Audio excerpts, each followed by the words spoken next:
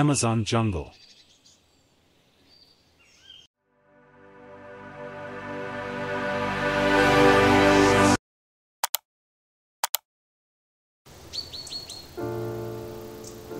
The Amazon biome, which includes the majority of South America's Amazon basin, is home to a moist broadleaf tropical rainforest known as the Amazon rainforest, also known as the Amazon jungle, or Amazonia. There are 7 million square kilometers in this basin, of which 5,500,000 square kilometers are covered with rainforest. There are 3,344 officially recognized indigenous areas in this area, which is home to 9 nations' territory. Brazil contains 60% of the world's rainforest, followed by Peru with 13%, Colombia with 10%, and, to a lesser extent, by French Guiana, Bolivia, Ecuador, Guyana, Suriname, and Venezuela. 4 countries refer to one of their first-level administrative regions as Amazonas, and France refers to its rainforest protected area as the Guiana Amazonian Park. With an estimated 390 billion individual trees separated into 16,000 species, the Amazon represents more than half of the planet's remaining rainforests and is the largest and most biodiverse tract of tropical rainforest in the world. The Amazon is home to more than 30 million people from 350 distinct ethnic groups, and it is divided into 3,344 officially recognized indigenous areas and 9 separate national political systems. 60 of the indigenous communities still live in isolation and make approximately 9% of the population. The Amazon basin is shared by 9 nations, but Brazil's boundaries contain the majority of the rainforest, at 58.4%. The remaining 8 nations are Peru, 12.8%, Bolivia, 7.7%, Colombia, 7.1%, Venezuela, 6.1%, Guyana, 3.1%, Suriname, 2.5%, French Guiana, 1.4%, and Ecuador, 1%. Natural. The Eocene epoch is most likely when the rainforest was developed, from 56 million years to 33.9 million years ago. It emerged when the Atlantic Ocean had broadened enough to give the Amazon basin a warm, humid climate, following a global drop in tropical temperatures. Since the beginning of the present ice age, when the temperature was drier and the savanna was more prevalent, the rainforest has existed for at least 55 million years. Most of the area has stayed free of savanna-type biomes since then. The loss of the dinosaurs and the subsequent wetter environment may have encouraged the tropical rainforest to expand throughout the continent after the Cretaceous-Paleogene extinction event. The rainforest covered a region as far south as 45 degrees between 66 and 34 Maya. Savanna regions have been able to reach the tropics thanks to climate changes during the past 34 million years. For instance, the rainforest only covered a relatively small area during the Oligocene. When the last glacial maximum occurred, it contracted to a formation that was primarily inland until expanding once more during the Middle Miocene.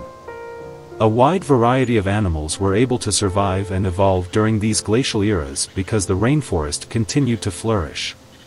It is thought that the Purus Arch divided the continent in half during the Midiocene, dividing the Amazon drainage basin. Across the Amazonas basin, the water on the eastern side flowed into the Atlantic while the water on the western side flowed toward the Pacific. But when the Andes Mountains grew, a sizable basin, now referred to as the Solom's Basin, was formed that encircled a lake. This water had been building up for the last 5 to 10 million years, and it finally breached the Purus Arch and joined the easterly flow toward the Atlantic. There is proof that the last glacial maximum and subsequent deglaciation during the past 21,000 years have caused dramatic changes in the vegetation of the Amazon rainforest. When compared to today, rainfall in the Amazon basin during the last glacial maximum was lower, and this was almost certainly due to a reduction in the amount of moist tropical vegetation cover in the basin, according to analyses of sediment deposits from paleolakes and the Amazon fan.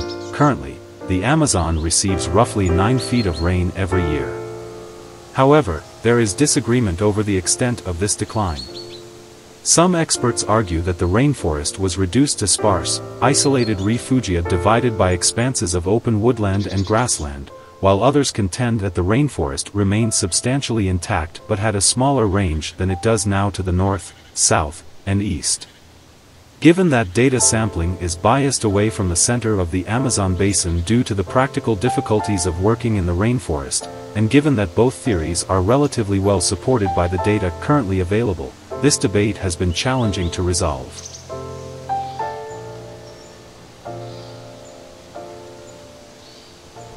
Human activity.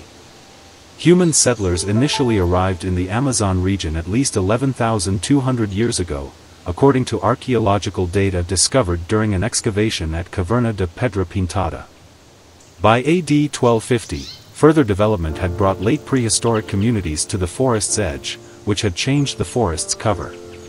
It was long believed that the Amazon rainforest was never more than thinly populated since the poor soil made it impossible to feed a big population through agriculture.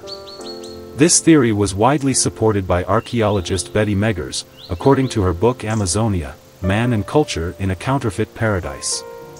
According to her, hunting can only support a maximum population density of 0.2 people per square kilometer in the rainforest.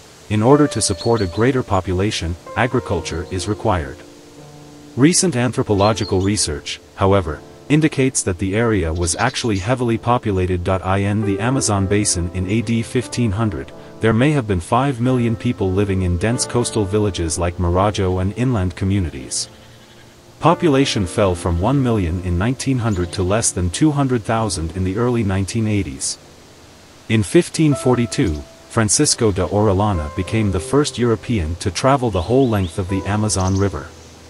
The BBC's Unnatural Histories offers proof that Orellana was accurate in his findings that a sophisticated civilization was flourishing along the Amazon in the 1540s, as opposed to exaggerating his assertions as was previously believed. It is said that illnesses imported from Europe, including smallpox, later wreaked havoc on society. Early in the 20th century, the British adventurer Percy Fawcett studied this civilization. His missions yielded conflicting results, and on his final journey, he inexplicably vanished. He called this vanished culture the City of Z. Numerous geoglyphs dating from AD 1 to 1250 have been found on deforested terrain since the 1970s, supporting theories concerning pre-Columbian civilizations. The geoglyphs were found for the first time by Ondimar Diaz in 1977, and Alcir Ramsey expanded on the discovery after flying above Acre.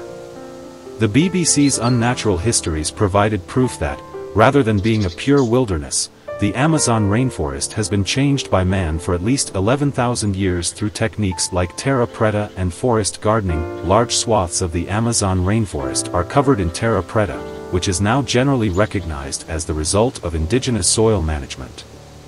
Large areas of the Amazon rainforest are likely the product of millennia of human control, rather than naturally occurring as has traditionally been assumed, because the creation of this fertile soil allowed agriculture and silviculture in the formerly inhospitable environment.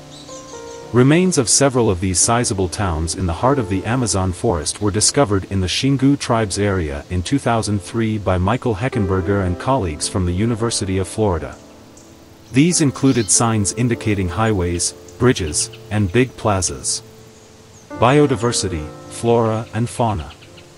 The biome with the highest species diversity is wet tropical forests, and the Americas consistently have tropical forests with higher species diversity than wet tropical forests in Africa and Asia.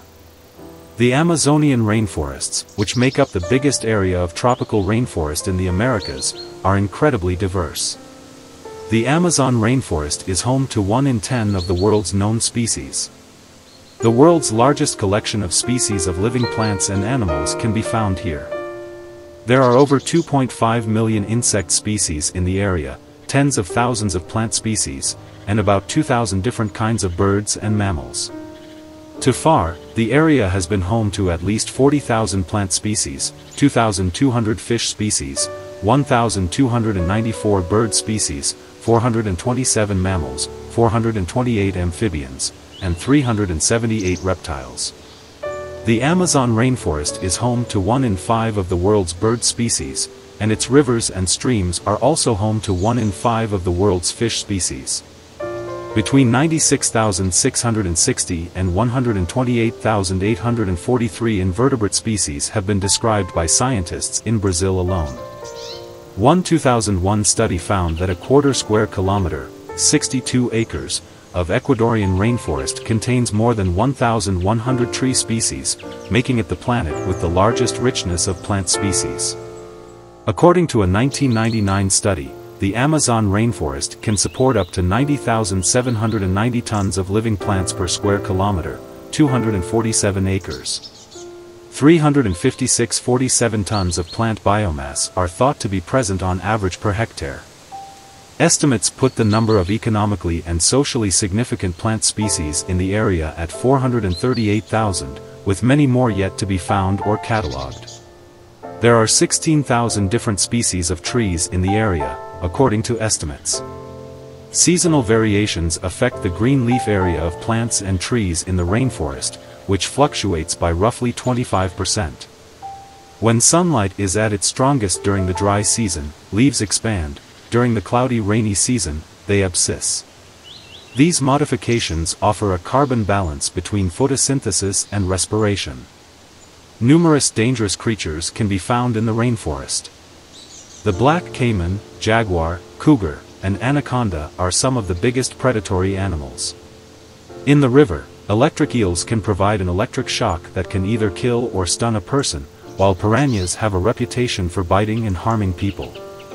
Poison dart frogs of many species release toxic lipophilic alkaloid substances through their flesh. Additionally, there are many of parasites and disease carriers. The rabies virus can be carried by vampire bats, which live in the jungle. The Amazon region is also prone to dengue disease, yellow fever, and malaria. The loss of habitat from deforestation and an increase in the frequency of fires are the main threats to the biodiversity of the Amazon, which is under threat. Fires may have had some effect on almost 90% of the 13,000 to 14,000 plant and animal species in the Amazon.